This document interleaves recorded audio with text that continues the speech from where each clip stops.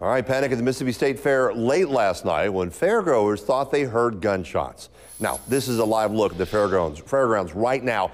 Police say what they actually heard was probably balloons popping after a fight broke out on the Midway around 11 p.m. or 11:30 p.m. I should say.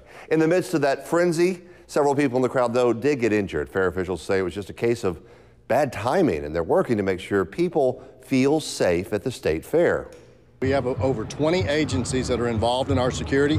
We have Jackson PD on the outside of the perimeter, Hines SO and various other agencies on the inside of the perimeter, State Fire Marshal, AMR, we have the Fusion Center monitoring social media. This is the safest 105 acres in Mississippi. Well, some of the injuries in that frenzy ranged from bruises to scratches, possibly lacerations needing some stitches. But no weapons were reported on the fairgrounds.